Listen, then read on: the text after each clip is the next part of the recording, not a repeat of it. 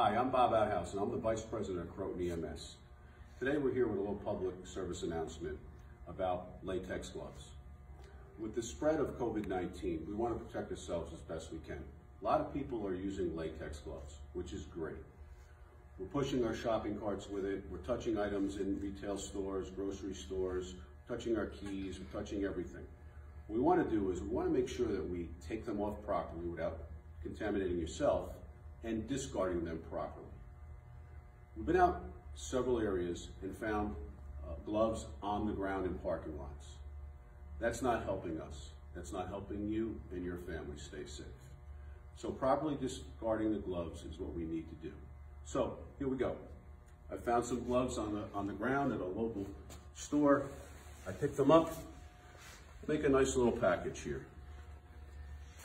Okay, take my gloves, I pull it down.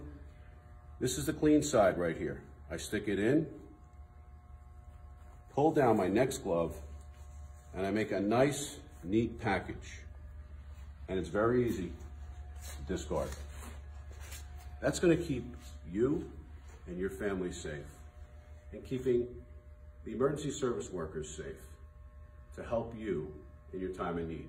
But stay safe, stay healthy, and slow the spread of COVID-19. Thank you.